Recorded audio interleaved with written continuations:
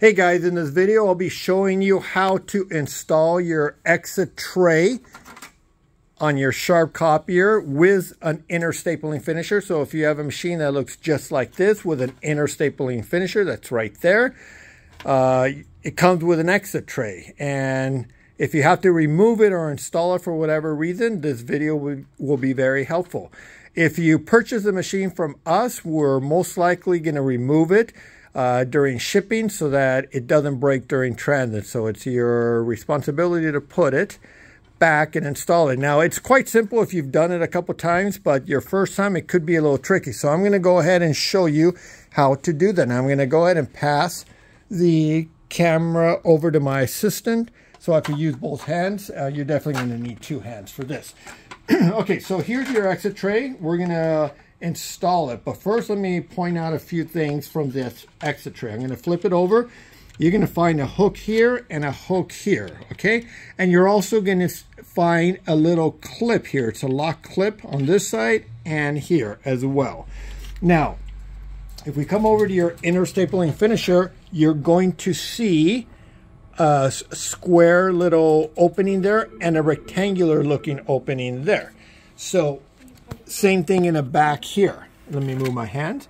I'm going to go ahead and turn on a flashlight real quick so you can see it.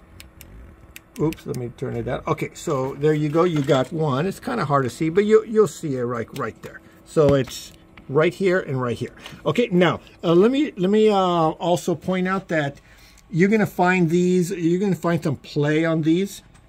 Don't think there's something wrong with the finisher. That's the way it's made. Okay, all the finishers do that. Okay, so now the way to do it is, now this is the fun part, guys.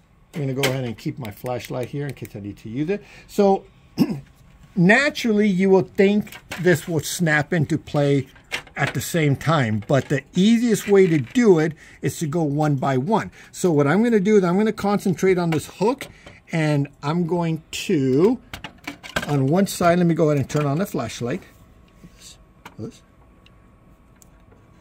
And I'm going to go ahead and put it inside here. Now, if you notice, I'm putting the lock inside the metal. So I'm going to put it in there. Now, if you look in the bottom, I'm going to find it.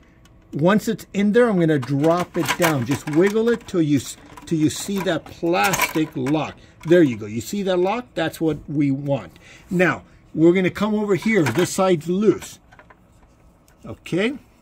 Now, what I'm going to do the same. I'm going to use my hand, my left hand here, and I'm going to wiggle it so until I get it, the big square box, to fall into place. Now, this is when it gets fine. Okay, now that it's in there, I'm going to make sure that the clip is in the inside of the metal. I'm going to drop down. And that's it, guys. Now, let me show you something. You know it's in place when you can move it and it doesn't come off, okay? So, now for removing it. If you ever need to remove it for whatever reason, let's get back down here.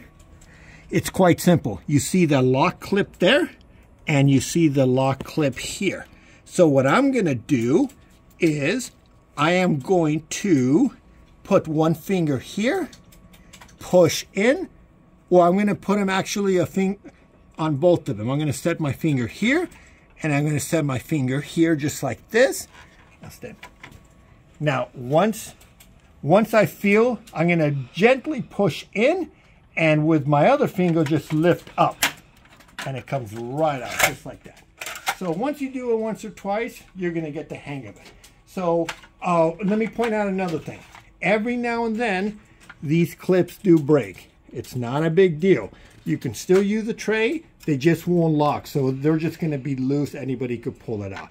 So don't think you have to rush out and buy another one. You can use the same tray. So, any comments, go ahead and leave them below, and good luck, guys.